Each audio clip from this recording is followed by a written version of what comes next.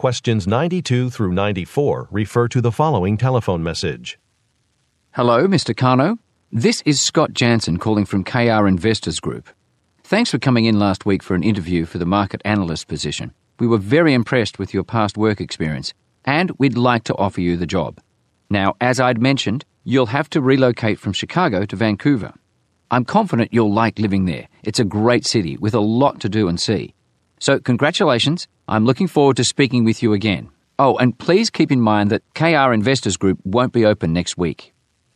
Questions 92 through 94 refer to the following telephone message. Hello, Mr. Carno. This is Scott Jansen calling from KR Investors Group. Thanks for coming in last week for an interview for the market analyst position. We were very impressed with your past work experience, and we'd like to offer you the job.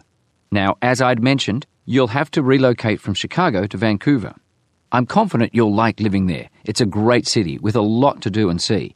So, congratulations. I'm looking forward to speaking with you again. Oh, and please keep in mind that KR Investors Group won't be open next week. Number 92. Why is the speaker calling?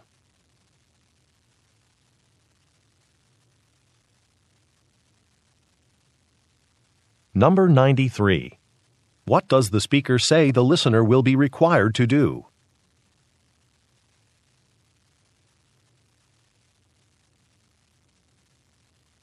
Number 94. What does the speaker say will happen next week?